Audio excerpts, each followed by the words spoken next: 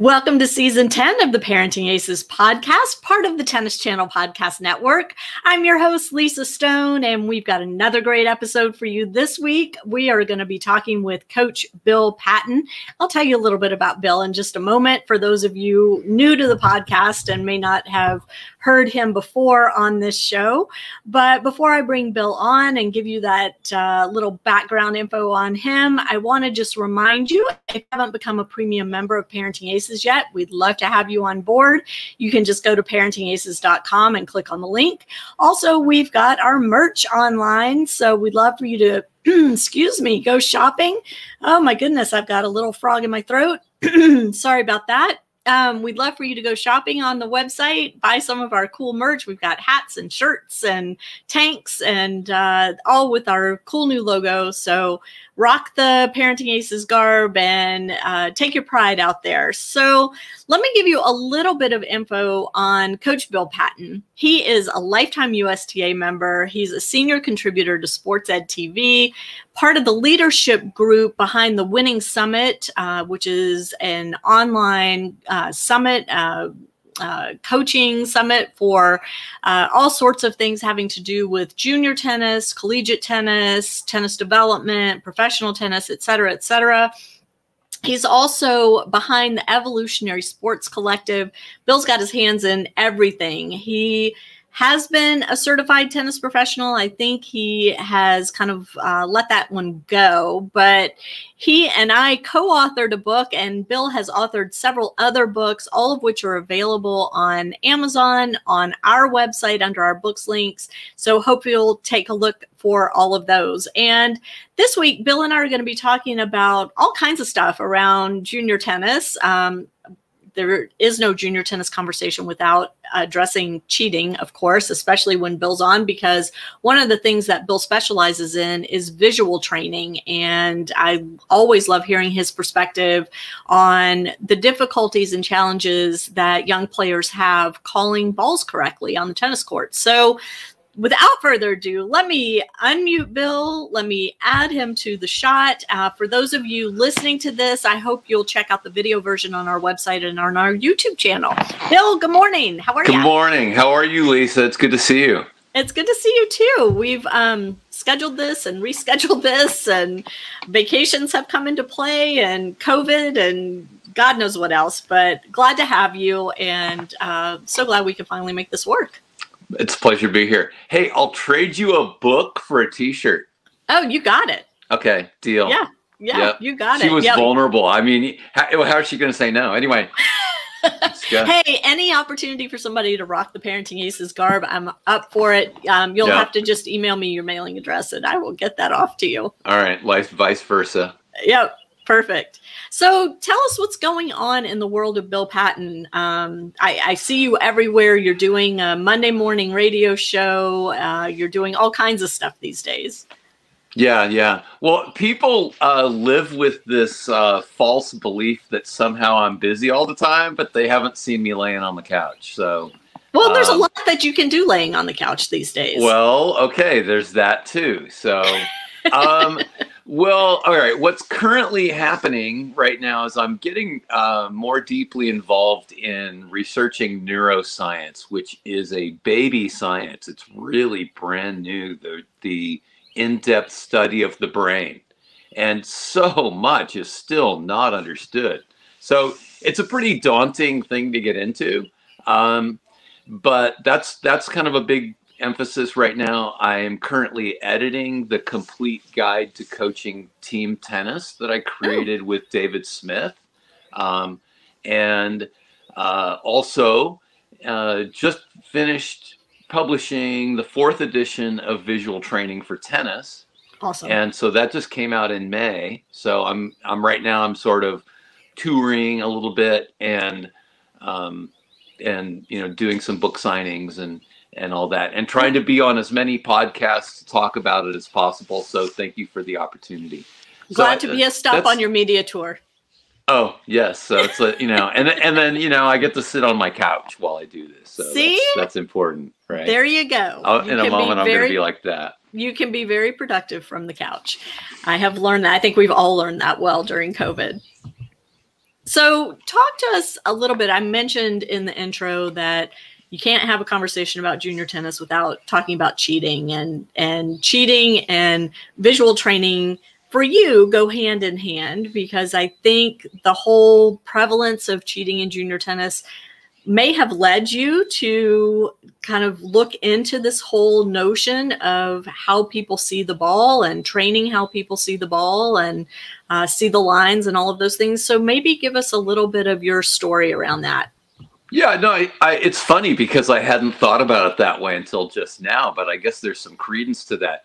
So let's start with a story. And I don't want to talk too long about cheating because it gets emotional. And so I am not emotional about cheating. It's a problem, and I solve problems. And so I would encourage everyone to be a problem solver.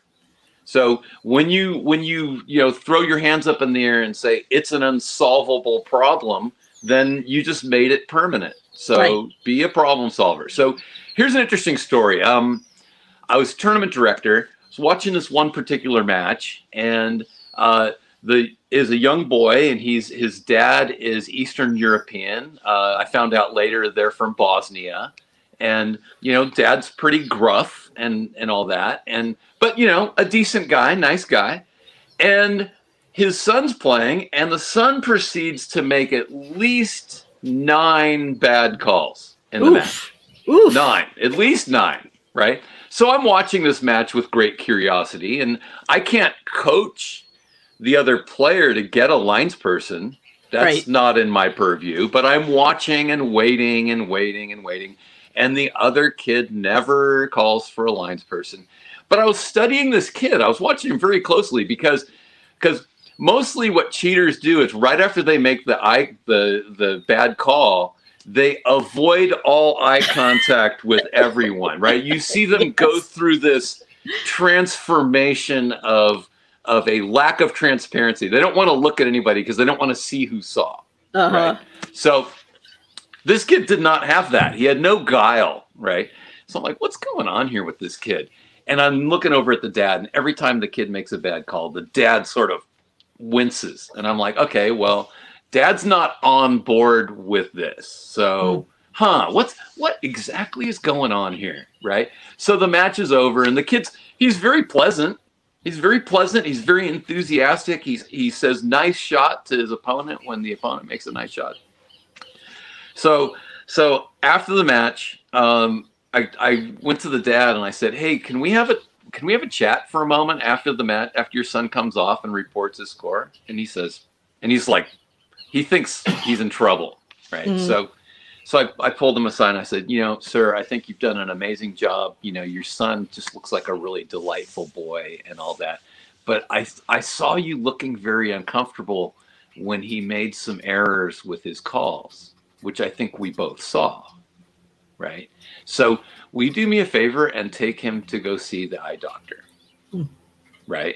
And that runs counter to what we normally do. We just label the kid a cheater, and now he's a cheater from now on, and all we want to do is see him punished. Yeah. That's all. Yeah. Just punish him, right? Throw him out. So anyway, a couple of months, and then the dad's, looking confused, and he's, wasn't ready for this conversation, and I didn't think it went really well. But it's a couple of months later, and I'm at a tournament with my juniors, and all of a sudden the dad's running up to me really fast, and I'm bracing myself because I don't know what's about to happen. I'm ready to possibly fight. Okay. So no, I mean, I don't start them, but I will continue them. Anyway, so he runs up to me, and then he says, "Thank you, thank you, thank you. I took my son to the eye doctor. It turns out he needs glasses. Now he plays with contacts, and he's playing better." Wow. Right? So, okay. So that's throwing one starfish back into the sea. Right? Yep. So if we do it that way, if we go, all right, one at a time, we will, go on a case-by-case basis, figure out what's going on there and deal with it. Then we can solve it. My book is called, how to to end cheating in junior tennis, 21 ways to eat the elephant. Yeah. Right? Because we're going to do it one bite at a time. And essentially it comes down to this. And I think this is what people lack. They lack moral courage. They lack the ability to stand up and say, this is a problem and we're going to deal with it and we're going to do it right now. Right.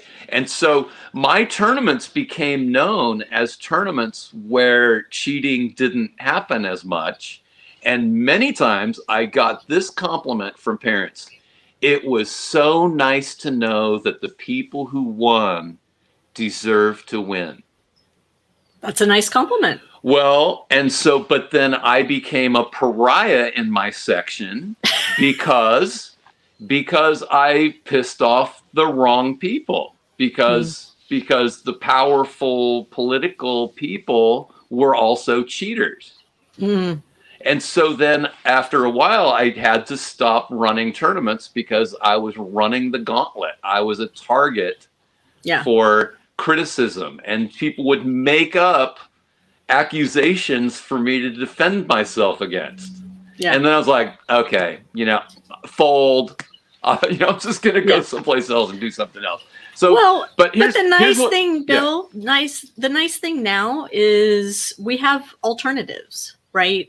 We have all sorts of ways for kids to compete in our sport that don't solely revolve around the governing body. There are still opportunities through the governing body, but then there are opportunities elsewhere as well that sometimes are a lot better opportunities for these kids to become their best tennis self. Yes. Well, and yeah, absolutely. And in my experience, and this is not the highest levels. I mean, I ran open level tournaments in NorCal. So, decent level players who are on their way up, but not national level events.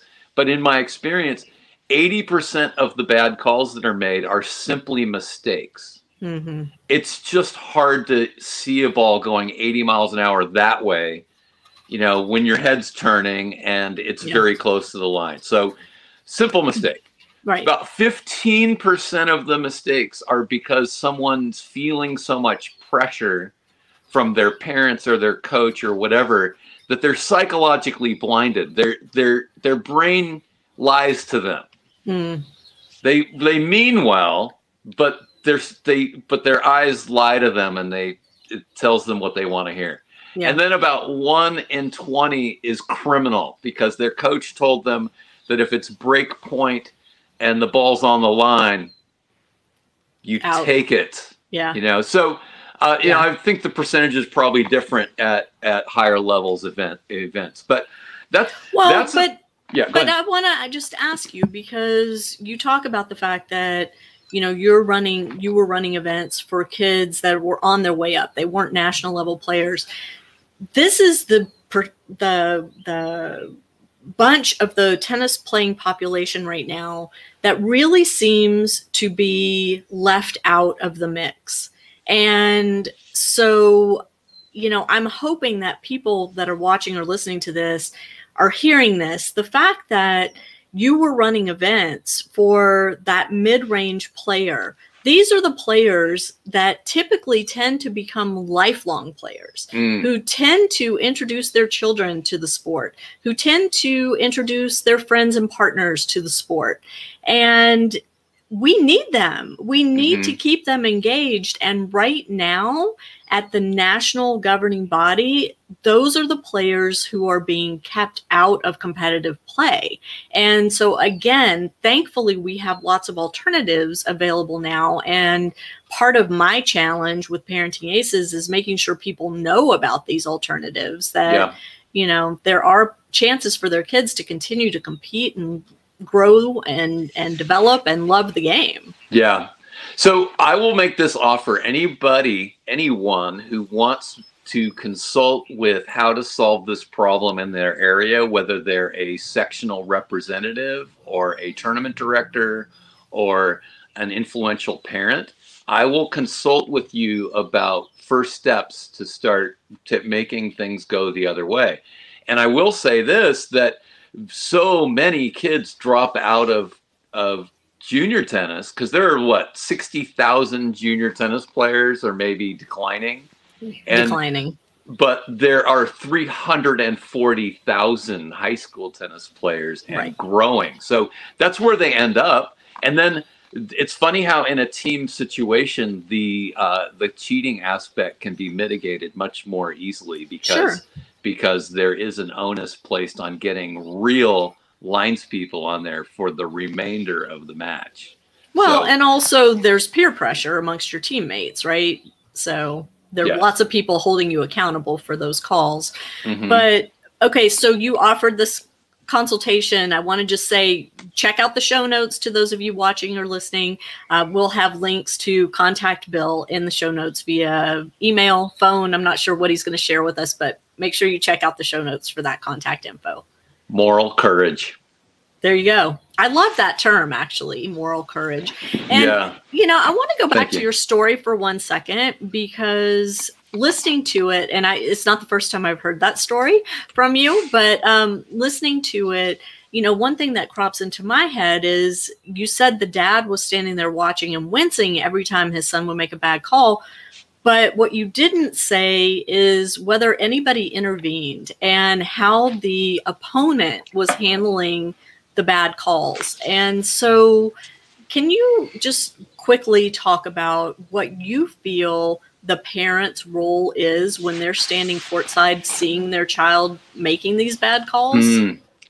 Well, first I want to make another comment, because I did run other tournaments that were not USTA tournaments where I was free to do as I wish.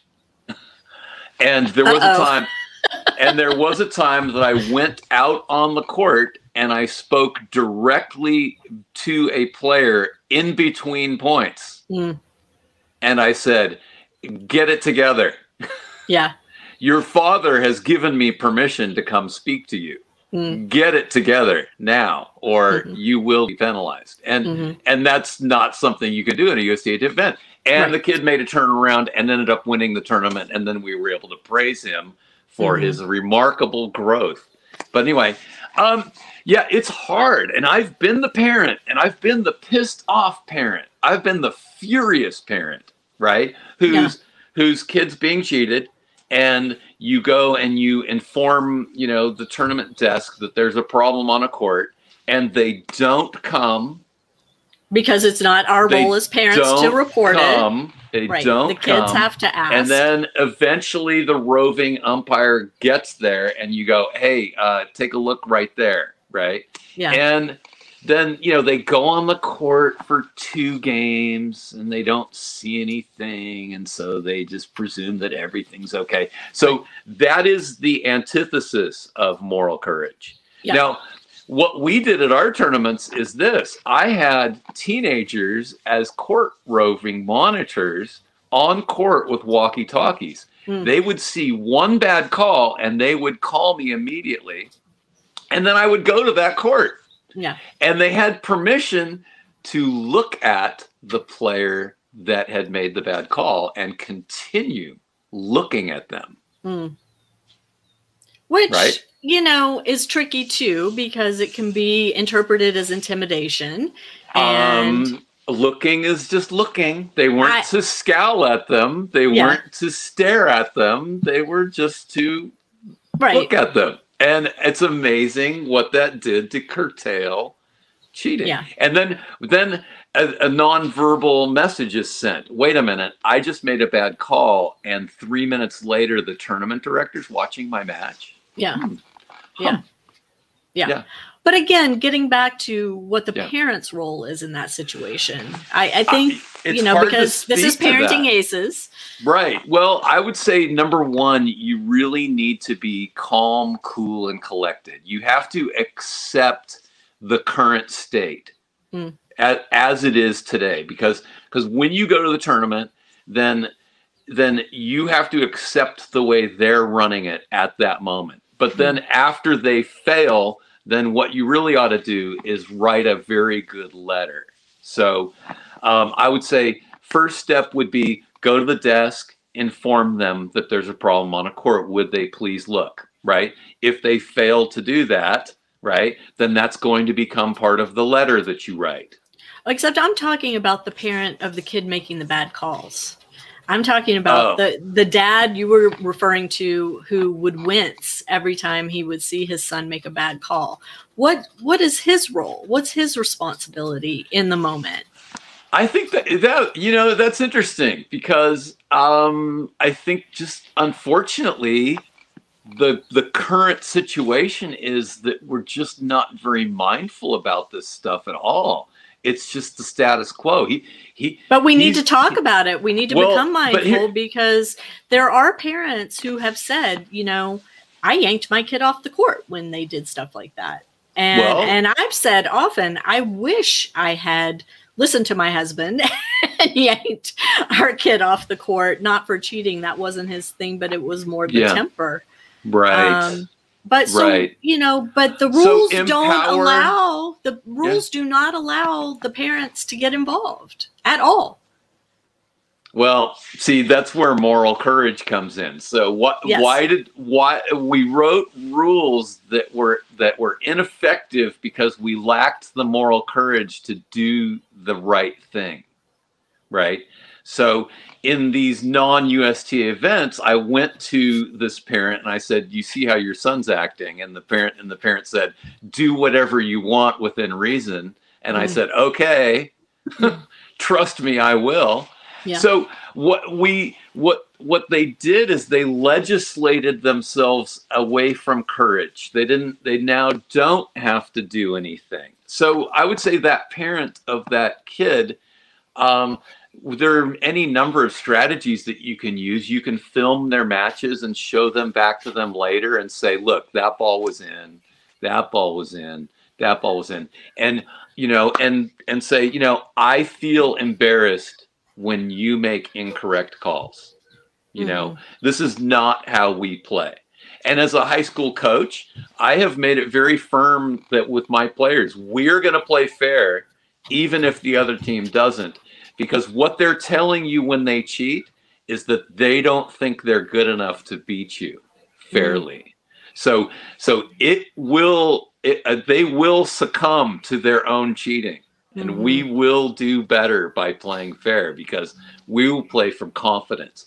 So, I mean, I think it's really important to take the long view of the character development of the players because now, see, there's this culture that's been developed where, oh, that player's good, so you must not teach them any character skills because that will sidetrack their playing level. Yeah, what's that about? No, and it's deeply ingrained, and I've heard this from officials above me. Oh, so-and-so is a good player. I'm like, well, but they cheat like hell, so I don't care. Yeah. Right? So, but they're going nowhere because they will be exposed, and when they can't cheat to win anymore, their game's going to implode.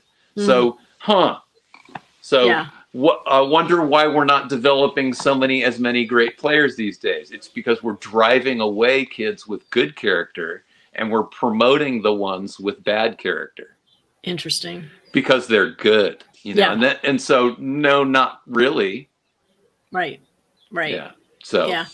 Okay. So I know we said we weren't going to spend a lot of time on cheating, and now we're 23 minutes in, and that's all we've talked about. We'll fly through the rest of it. Okay, good. Let's fly through the rest of it. So transitioning into this whole notion of visual training and what the role is and what it can do for players. Go. Yes. Well, it's trainable. You can train your eyes. And I am 57 years old. And because of the responsibility of being a good example for visual training, I have begun to train my eyes. And it's been amazing because, you know, even at, you know, I'm not young and I've been really working hard to train my eyes. And now all of a sudden I can't miss. So my lessons are better and giving my players better workouts, and I'm having less arm pain because I'm hitting the ball more cleanly. So your eyes are trainable. So there's misconception that your vision is your vision and you can't change it, but that is false. You can. So that's one thing. And it's not just a matter of getting contacts or glasses, because oftentimes it really doesn't have anything to do with having 20/20 vision. It's the way your eyes track, right? And what you're focusing on. And so let's talk about that, Bill, because that's what I find so interesting about this, that it's not, necessarily a function of again, whether or not you have 20/20 vision, but training yourself to look differently at the court, at the ball, at the strings, at the opponent, all of those things. Right. Well, and that brings us to another misconception, and that is that everyone sees the same. Dr. Cheryl Calder, who I just recently had an hour-long interview with, she's perhaps she's the preeminent expert on visual training. She's working with Liverpool, Chelsea, F1, Formula One drivers, some professional tennis players, and she's tested over 100,000 athletes and found that no two have the same strengths and weaknesses visually. So no two people see the same. So we have this presumption that you can project our visual ability onto someone else. Why can't you see that, right? Yeah. So it's like that dress color thing that went around the internet a couple years ago. Like, is the dress blue or black or whatever? Right. Yeah.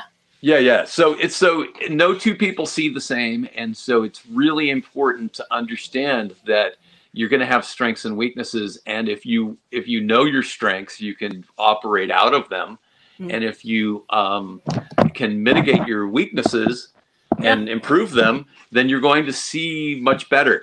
So it's a really with your tennis strokes. Just like with your tennis strokes. Absolutely. Right? Yeah. So like for instance, there's an app on the Apple Store. I'm not sure if it's an Android app as well, but it's called Hawkeye. Not to be confused with the line calling thing, but it's a really amazing and simple app that gives you patterns of lines, and it varies between being pretty easy and extremely difficult, and the lines go in different directions, and you have to choose which one it is.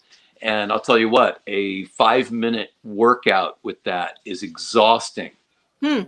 Is it a free app, Bill? It is a free app. Okay. And then let me see. We'll link to it in the show notes too. Yes. And one thing I've recently also begun doing is I've bought some eye patches, because eye occlusion training is amazing. So you can just put an eye patch over your dominant eye for about 5 minutes and just go about your regular activities, and your non-dominant eye is going to get a workout. And we talked about the dominant versus non-dominant in the last podcast we did together, which again, I'll put a link to that one in the show notes too. But that whole notion of dominant and non-dominant eye, I think, is very, very interesting. And it was something that I was first taught about when I took a lesson in Mallorca, Spain, on the red clay. And I had never heard anything about that, but that's the first thing they do. They identify your dominant eye. That's the very first step in coaching a young player. Was Miguel Crespo around? No, that's not who taught me, but maybe he coached. The Spaniards, especially involved with ITF education, are way ahead of everybody when it comes to laterality. So laterality is the dominance of things throughout your body, right? Okay. So you've got right eye, left eye, right shoulder, right hip, left hip, spin preference, hands, feet. So that can zigzag through your body, or it can make a straight line or something in between. So all those things make a difference. But let's go to 30,000 feet for a second. So here's a question for you. We'll give you the quick quiz. What percentage of your brain's activity centers around your vision?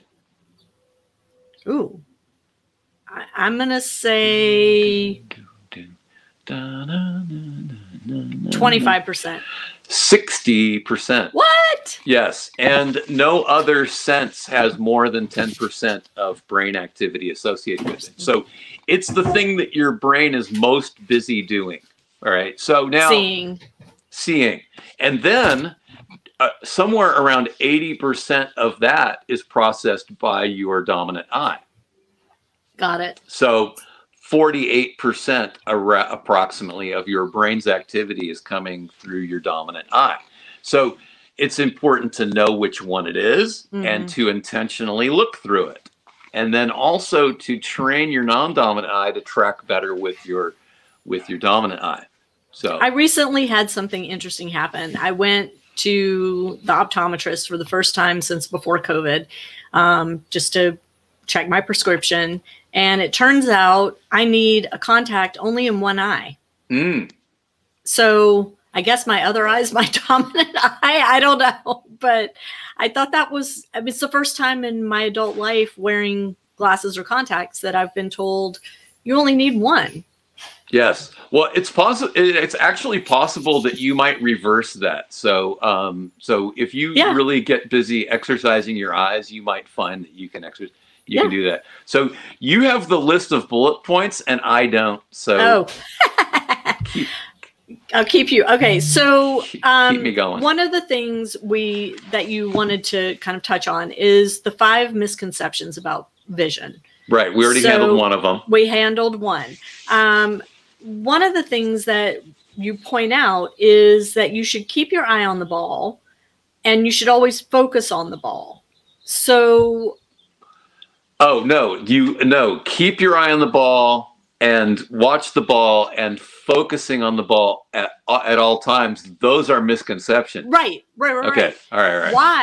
Why are they misconceptions? Well, because it's what we were all taught. Unfortunately. And the reason why, my pet theory on the reason why people have been successful is because they learned their own way. So the coach said that, and then you had to figure out how to do it on your own because the teaching taught you nothing. But even, Bill, if we listen to commentary when we're watching the pros. I'm sorry. Yeah, you're laughing. I know where you're going. And okay, let's just go forward because I think that'll answer your question. Keep your eye on the ball means almost nothing, right? But what it leads to is too much pinpoint vision, and then you get saccadic motion of the eye, and then that's where the eyes shake when they move sideways. Okay. So people try so hard to keep their eye on the ball that their eyes shake, and this is where you have that experience where, you're at the net, you're volleying, it's quick action, you're keeping your eye on the ball, and then you lose sight of it and you hit the volley in the net and you think that something's wrong with you. What's wrong with me? I was keeping my eye on the ball. But it doesn't work anatomically. And so because you're not doing what really works, that's why you missed. And then you use it as an opportunity to beat yourself up, as I used to, right? So once you start to realize that instead of keep your eye on the ball, what you should do is trust your brain's ability to reconcile that blurring object into your strings. Keep your head relatively still and let that blur go there. It's really amazing. I mean, generally in less than a minute, I can get people hitting volleys with the ball just dead center of the strings almost every time. Wow. And then watch the ball is non-specific. So watch the ball. And it's actually insulting because I remember as a kid having people say, watch the ball. And I'm like, but I am. You think I'm not? What kind of idiot do you think I am? You just said it 5 minutes ago. I'm doing it, right? So it doesn't mean anything, but it is insulting. And I think everybody can relate to that. But here's the thing. What do you want to do instead? Give it a where and when. Because if you have a where and when to what you're describing, then it works. Because your brain processes where and when like that. Give us an example of what you mean. See the ball coming out of the opponent's racket. That is a where and a when, because it's when they hit it and it's at the contact point. Yeah. And so if you can't go wrong if what you're teaching is a where and a when. Okay. Right. I also teach that the backswing starts sometime around the bounce of the ball.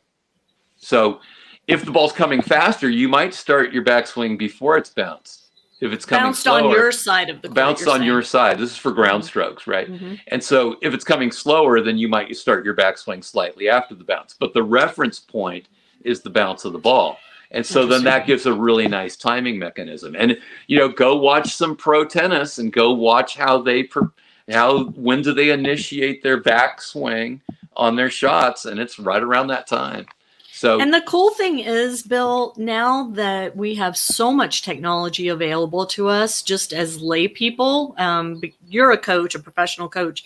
I'm a lay person, but I can go online and watch slow motion video of pretty much any player I want at any tournament on any surface. And I can look for these exact things that you're referencing. I can look for when they start their backswing. I can look for where their eyes are focused, on a particular stroke or point. And so there are ways to really reinforce these messages other than just the doing of it on the court itself. Yes, absolutely. And here's a thing to do. This is be a fun thing. Look at the difference between the way Serena sees the ball and the way Federer does, because I believe Serena is pure dextral and Federer is cross dextral. And so Serena and Andre Agassi and many others look at a place ahead of the contact point. And pure dextral people are better guided to actually watch the ball all the way into the strings, but it doesn't work so well for pure dextral. So we better keep moving. Okay. What's next? So, okay. What are the mental and emotional factors in visual performance? Well, there's this thing called the affective filter. And so and it affects processing. So it's something in your brain? Yeah, but it affects your intellectual, mental and emotional processing of information that you're getting. So when anxiety levels are high, processing is mitigated. It's really hard to process things when you are anxious. And so best practices for coaches and parents and players is to create the lowest anxiety entry to practice that you can. So I think a lot of much people easier said than done. Well, I mean, I don't know. I mean, hi, how you doing? Right? Yeah. People come in the court. Hey, come on in. Right. Right. I don't know how many times a first lesson will show up late. And so then they're late for their first lesson. They got to meet, a new weirdo, at a strange place they've never been before, and they're late, and now they're worried about being judged and blah, blah, blah. And so I'm like, so I start them with this. Hi, how you doing? Hey, are you a little wound up? Just calm down.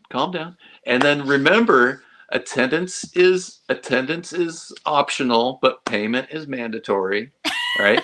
So just calm down, slow yourself down, because let's have a really good lesson. Because if you're going like this, it's just not even going to be it won't be a good 45 minutes, and we want to get the most out of it. So now, as training continues, then coaches who've gained the trust of players can create even higher anxiety situations so that the players can train being calm when the crowd is against them, right? And all these things. So you start, but you want to start with a very welcoming, low-key, easygoing entree, and then you can just slowly ramp up the challenge level, and then find the breaking point and work there to learn the skills of keeping your calm.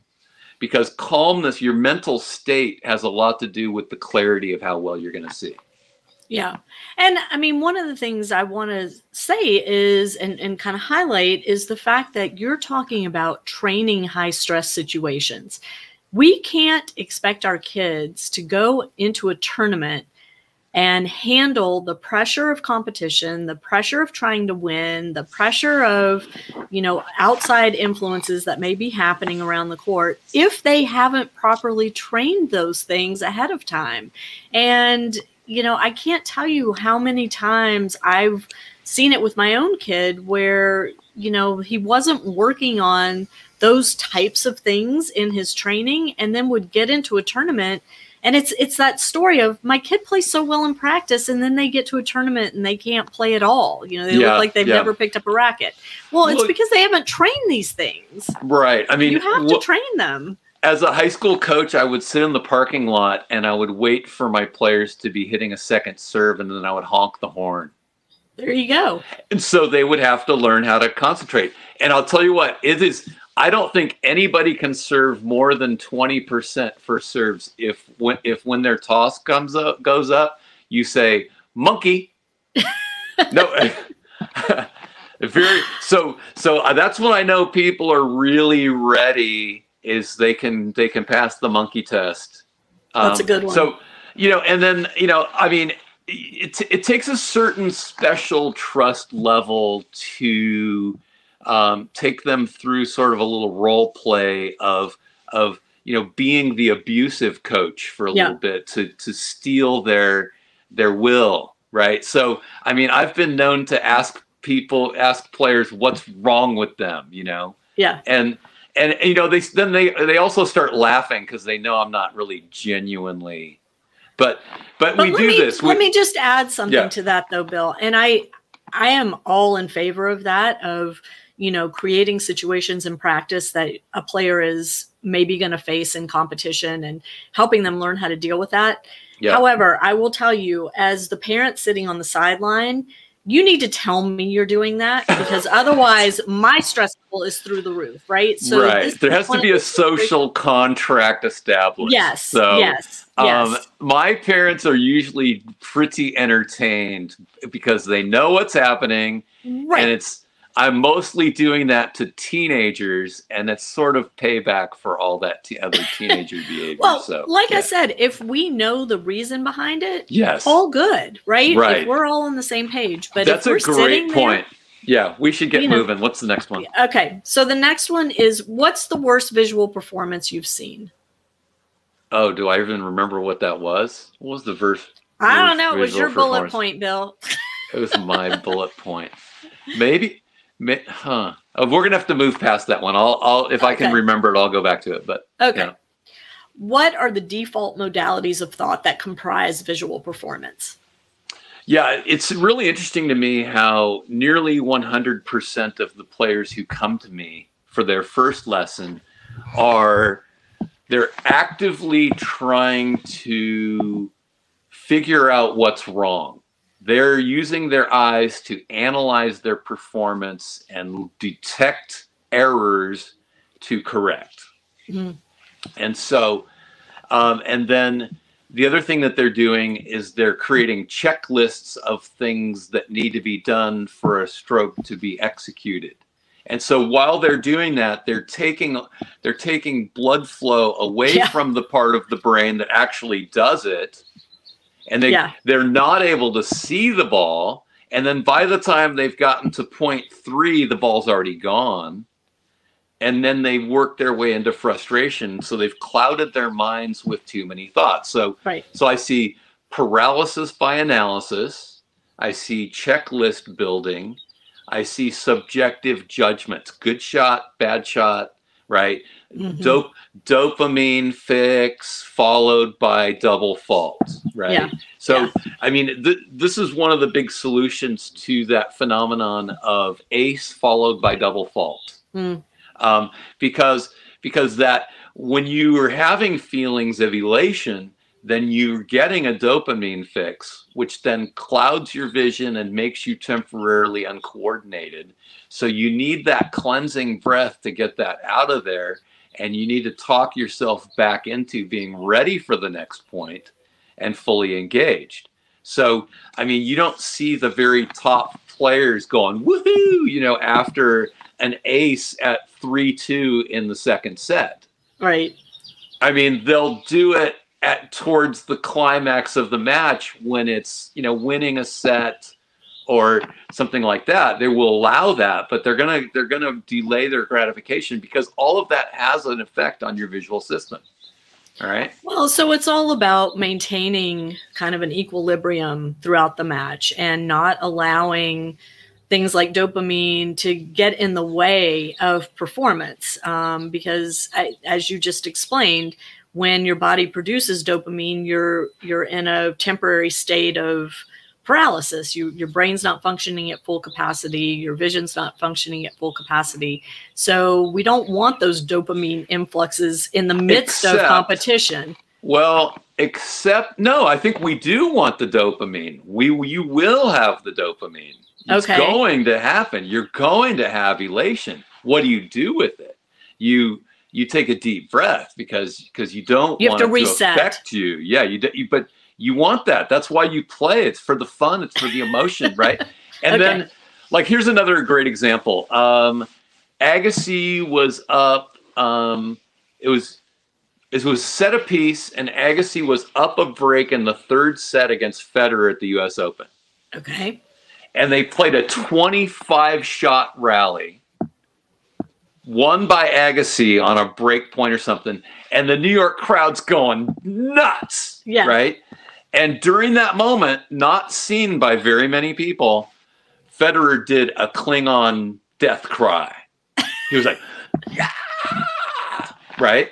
Yeah. And so what did that do? He engaged himself emotionally fully into that match. Then he let it go, and then he won 21 of the next 25 points. Wow. I mean, he turned what was looking like he was going to lose the third set into a decisive 4-set victory. And so yeah, I mean, emotional engagement also helps you to get your awareness and your alertness to a certain level. So it's generally true that you want to be more calm and serene before serving, and you want to be more activated and alert before returning. Interesting. Okay. So what's next? All right. Did I just ask you this? What are the default modalities of thought? Oh yeah, I did just ask you that. Do you know any 100-year-old tennis tips that help? Yes. All right. Very good. So I was out to lunch with Fred Earl, whose son Fritz coached at UCLA for 37 years. And Fred was one of the all-time great tennis teachers. He was friends with Tom Stowe. So he's 93 years old, and I was out to lunch with him with 7 other pros. So I decided to ask him this question. Fred, what's the best tennis tip you ever gave anybody in your whole life? Right? And? Does it make you kind of makes you want to know what he said, right? Yeah. So he said, oh, well, it's got to be bounce hit. So when you see the ball bounce, say bounce. And when you hit it, say hit. Well, since then, I've changed hit to toss, because toss is not as tense and willful a word as hit. Okay. So, but I digress. Anyway, so I said, oh, well, that's great, Fred. I read about that in the Inner Game of Tennis. So that's a tip from the 70s, right? And he said, no, that comes from the 1920s. Wow. Yes. So that is amazing, because what it does is it brings all of your attention to 2 things that really, to the ball and the place where it will bounce and your contact point. So, so those 3 things are a very large piece of being able to see the ball really well. And then Fred was also a master hypnotist. And so there's also sort of a light hypnosis that you go into when you start to become attuned to the rhythm of a tennis ball, you know, bouncing and hitting your racket. It sort of draws you in, and that's sort of an entryway to the zone. I love it. Yeah. I love it. That's awesome. All right. All right. So you mentioned early on that if people would like to have a consult with you, that you are available to that. What's the offer? Let us know how to. Oh, all right. Well, first off, my book is available on Amazon, and so it's visual training for tennis, and I feel like there's a bullet point that I didn't cover. We should probably do a little. We could do a few more questions. I'll do this. I want to try to extend this conversation a little bit because we haven't gone a full hour. But anyway, so the book's on Amazon. And then also, if you send me an email, and that's the day that this airs, this is a 1-day offer only, then I will send a video called the top 3 common and catastrophic visual errors that people make and what to do instead. All right. And then not only that, but I will send a bonus PDF on nutrition for your eyes. So this is great for developing juniors so that they can develop good eyesight. It's great for performance and also for long-term maintenance for the sport of a lifetime. So you can avoid issues like macular degeneration and cataracts and whatnot. Of course, I am not a licensed nutritionist, and you should consult people in regard to food allergies. Yes. And it's not to be deemed as medical advice. There are no guaranteed results. Caveat. Yeah. You'd almost think you were the one married to the lawyer. Well, I think, no, it's fair warning because I wouldn't want anyone to expect, something from it. But I have been I've been actively eating the 10 different nutrients that most people haven't heard of for a while. And it really has helped my vision considerably. So that's another piece to it. So, because there are 10 different nutrients that make a huge difference. And then also there are also things that support your brain and your general health, because they were going to work on so many other parts of your body, right? Sure. So, what was that worst possible visual performance? Yeah, I went back through our bullet points. What was I thinking? And that's the one I think that we missed. It's okay. So do you have any other questions about visual training that you want to cover? Well, I think, the main thing is just that it is an important piece of the overall junior development puzzle, right? It's not just about hitting forehands and backhands. It's not just about developing a, good, consistent serve or return game. It's not just about developing your transition game to the net. There are other factors involved in developing high-level junior players, and whatever high-level means in your particular situation. Right. Oh, okay. So I have a story for you. All right. Oh, so good. I had taken over the directorship of a club, and it had a good reputation as a junior program, and so I began to observe what was happening in the junior program, and I can tell you, I just really was not impressed. Uh-oh. And so I started to coach alongside the coaches that were doing that. And one thing really struck me. None of these players had an idea where their ideal contact point was. So I was like, all right, hey, everybody, we're going to have a little time of discover your ideal contact point.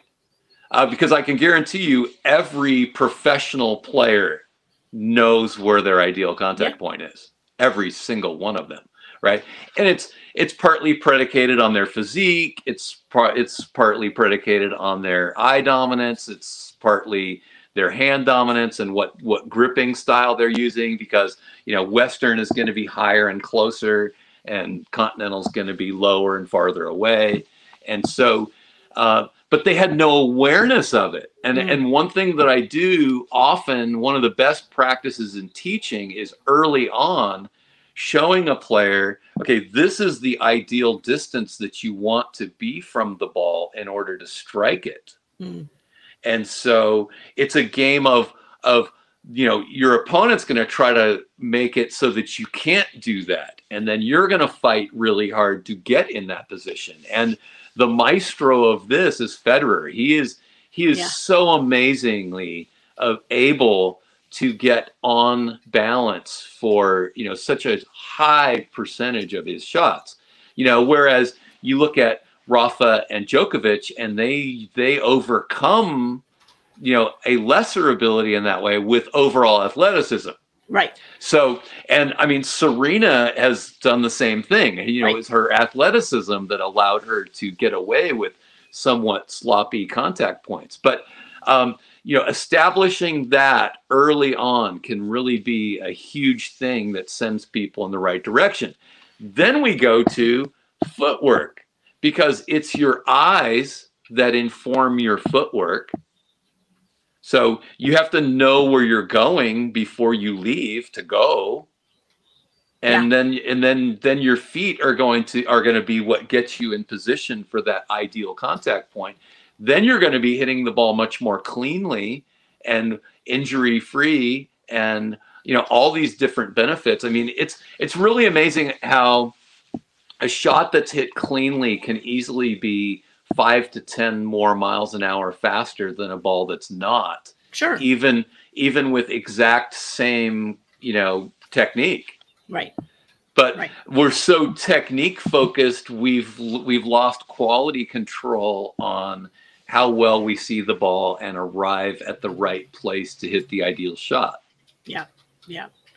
Well, Bill Patton, thank you so much for doing the podcast again. It's always a pleasure to chat with you. I always learn something new. And to those of you watching and listening, please, again, check the show notes for Bill's contact info, for info on how to take advantage of the offers that he's made to you, and just to reach out to him with general questions. He's pretty responsive. So, Bill, wishing you all the best. Now that I'm on the West Coast, maybe we'll actually get to meet in person one of these days. I feel like it's going to happen. We've known each other for over 10 years online, but I've I'll never be had in the Southern face-to-face. California sometime this year, and I'll look you up and we'll get together. We'll meet for coffee. How about if I give my email? Yeah, please. Okay, infinitevisioncoach@gmail.com, and I'll get back to you. So send me a question. And reach out for that video and for the PDF on nutrition. Perfect. Bill, thank you so much. To my listeners, thank you so much for tuning in. We'll catch you next time on Parenting Aces.